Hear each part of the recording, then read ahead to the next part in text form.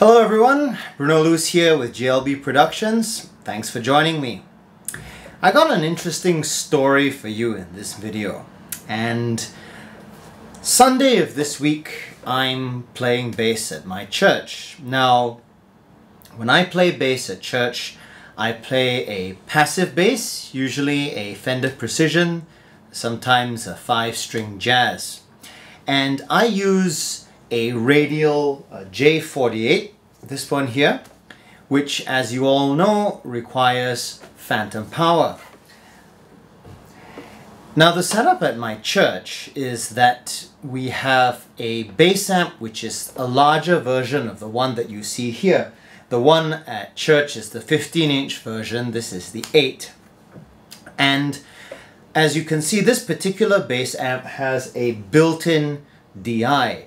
Now, I don't really like using that built-in DI because to my ear, it sounds rather indistinct and also quite noisy, right? As a budget instrument amplifier DIs typically are. So what I'll do is I'll unplug the line from the DI and I'll plug it into the J48. And then what I'll do is I'll ask the person on duty to switch on phantom power to that line, right? It's normally off because the instrument amplifier DI doesn't need phantom, and in some cases it can actually damage them.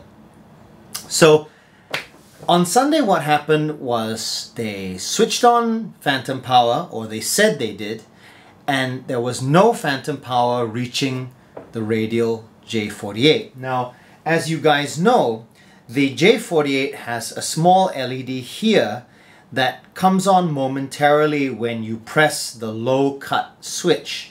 They don't want to leave the LED on permanently because they want all available power going to the circuitry in the J48. That's how they get the headroom that the DI has. And that's also the reason why they chose not to power it off of batteries, right? Because batteries, you get sag and the voltage drops over time. But I couldn't use my J48 because there was no phantom power. And so what's going on here? So what do? I walk to the back, I confirm that yes, phantom is actually on, phantom is on to that channel. And it was, but for some reason the phantom power wasn't making it through the mic line to my DI on the other end.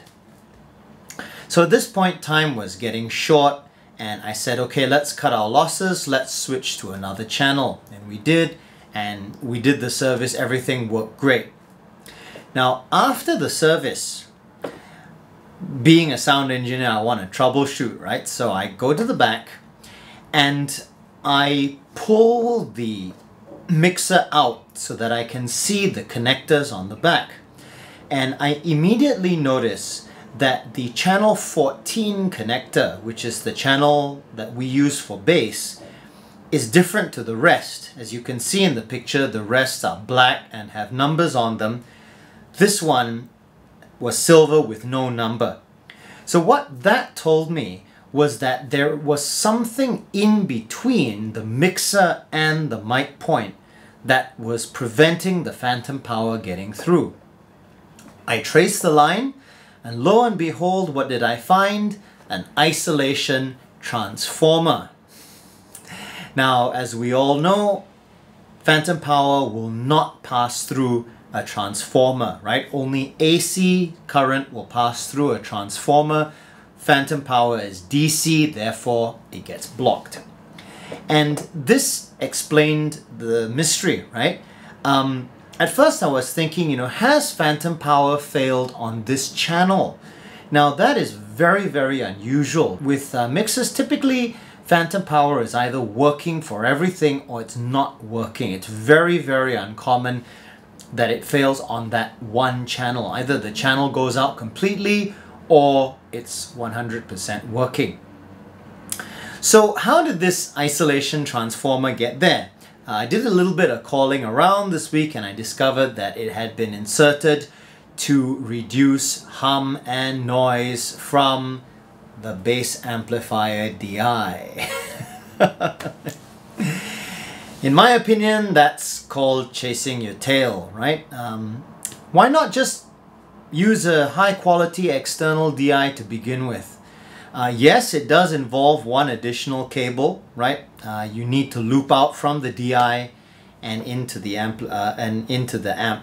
So I guess that's just how they like to do things. So what do we learn from this example? Well, a couple of things.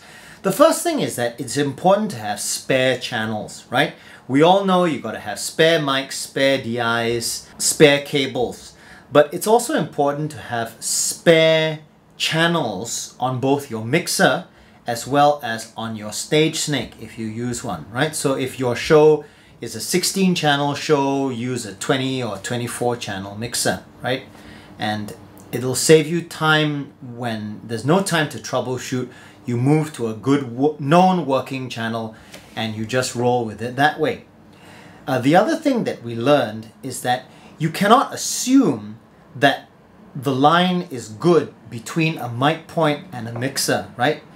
Most of the time, the mic points are plugged directly into the mixer and there's nothing in between. In this case, that was not the case. So you need to trace the line. You need to start at the last known working point and work your way through the signal chain until you find a problem.